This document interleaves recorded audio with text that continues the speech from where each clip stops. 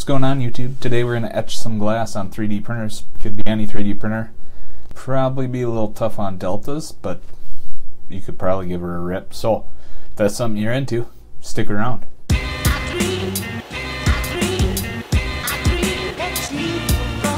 So we're back, and I would just like to say that I recorded that intro with the webcam because I'm incredibly lazy today. That's what I felt like doing. So basically, this process is a whole lot easier than a lot of people are thinking. But something's wrong here. There we go. Yeah, now you can't see my face at all because of the glare. Something else is wrong. That's right. Much better. We're already printing on a glass bed with a 3D printer, right? We're printing PLA on it for the most part. You can print other things. But we're already printing on a glass bed, and we want to etch some glass. We're already halfway there, folks. We just haven't done it yet. So what we want to do is make the part that we're going to print slightly smaller than the larger picture frame glass, and that's going to stop it from running into binder clips. So the only other thing we have to do here is address how we're going to etch. So anything that we leave open space with, the negative portion, whatever's not printed, is going to be etched. Let's do 0.3 millimeters thick. Then we have 3 layers of 0.1 millimeter PLA. I like to just make it black so I can actually see what's going on. Then we're just going to import SVGs. Now making an SVG is very easy. What we're doing is we're just converting pixel images into fine lines that the computer can interpret as a line. And that allows our CAD software to understand that that's in 3-dimensional space instead of just random pixels anywhere they want to be. Okay, so I'm in open clip art. Let's pick something like fishing. We'll pick fishing. Like this one, fishing. This looks cool. That guy looks pretty cool. Looks like a pretty cool dude. His rod's a little broken. I don't really know what's going on there. So what I'm going to do is I'm going to download the big image in PNG. So I have that.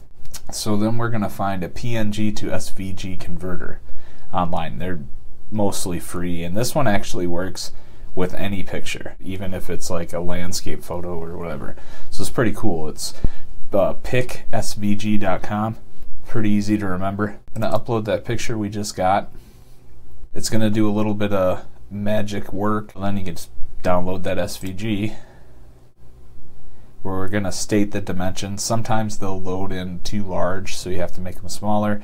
Alright, so now we have an SVG in TinkerCAD. That looks good. But that's not quite all we want. I mean, it looks good. I can see that looking real good. I mean, it's not quite there, you know, it doesn't have the pizzazz. We could add some text. We can go into TinkerCAD here and just add some plain text. Look at that. What is that, Times New Roman? Get out of here. This is just add a picture. So if we can add a picture, we can add fonts. So let's find a font we like. I suck at this. It takes me like hours to find, just settle on a font, you know. It's not that hard. Let's do this one. Okay, so this one is Mal?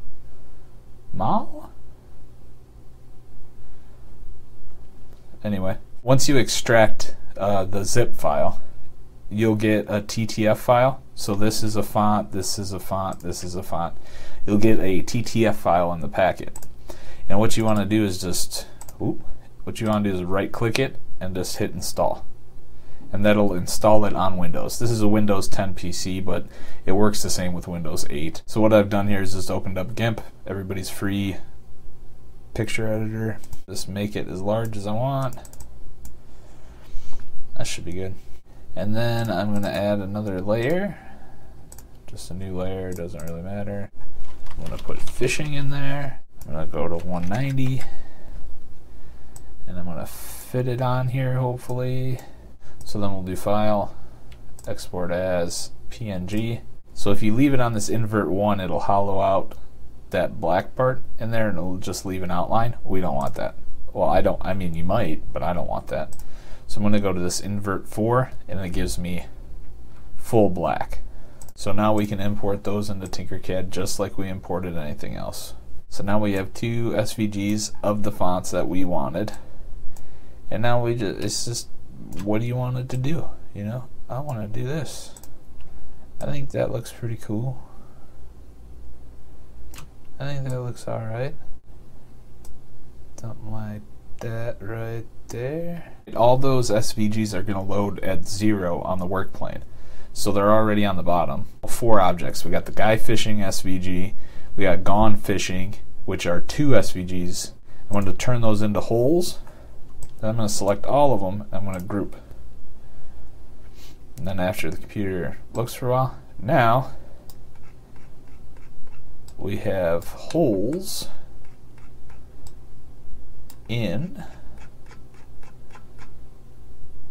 this thin sheet, which will be a thin sheet of plastic with holes in it. Like a weird kind of deal there. Put something like that in there. And something like around there. Granted, it's probably not going to take a lot of time to print, but why waste any time, right? So now we have a much, well, not much smaller, but smaller STL. And then we can export that and then throw it in to Simplify 3D. Simplify 3D here, 15 on either side. So I'm just gonna, click over 1, 2. So now we're ready to print it. Technically, we should be centered in our glass frame, and we should be ready to rock.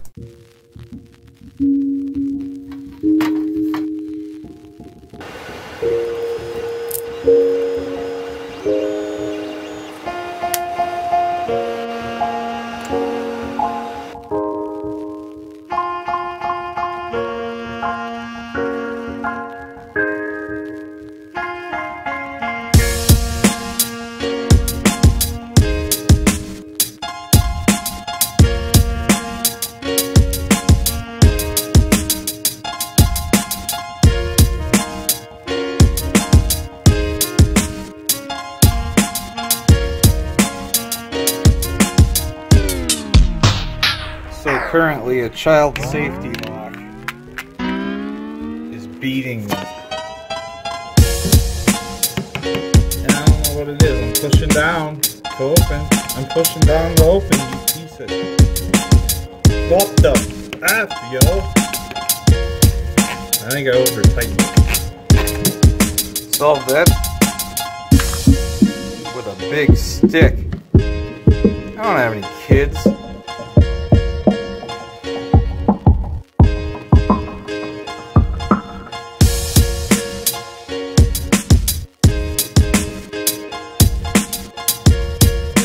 Alright, so now that that's painted on, I'm going to take this off and then I'm going to let it off gas in a ventilated area.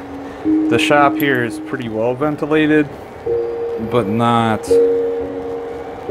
as much as I would like. So I'm going to let it sit for about, I don't know, I'd say about 10 minutes.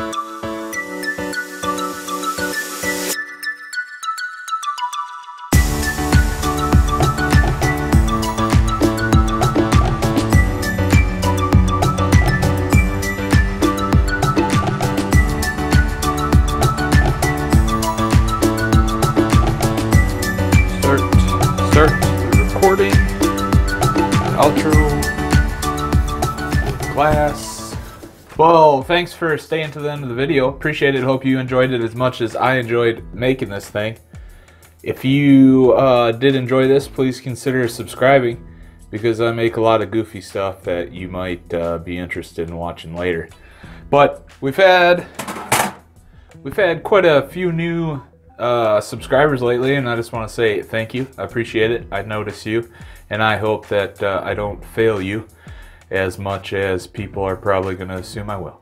Yeah, we had like a little mini explosion there. So like I had like 15% subscriber growth in like 3 days. So there's that. If you're not subscribed, please consider it so you don't miss any of this. You can ring the bell if you want, but I don't really do the bell thing either, so don't feel obligated. I got to do a little bit more modifications before I release the STLs, just because I get all the pane glass from the dollar store. You go to the dollar store. Here in the States, you can go to the dollar store and pick up an 8x10 frame. It has occurred to me that the 8x10 designation of the frames from the dollar store, not necessarily 8x10. So, got to work on that STL a little bit to make sure it kind of comes together. And I've made it so it pieces together, but I don't quite like how it pieces together. I also want to add some kickstands to it so you could stand it up on a desk instead of having to hang it. Yeah, so if you do decide to kind of use this technique and make something, please hit me up on Instagram, Twitter, Thingiverse, any of those. The name on all those is 16x80. Hit me up on those or email me 16x80@gmail.com, and I'll throw them maybe on like a recap video or something when I see some pictures from people. Until next time, keep your amps up and your filament dry, and I will catch you on the next one.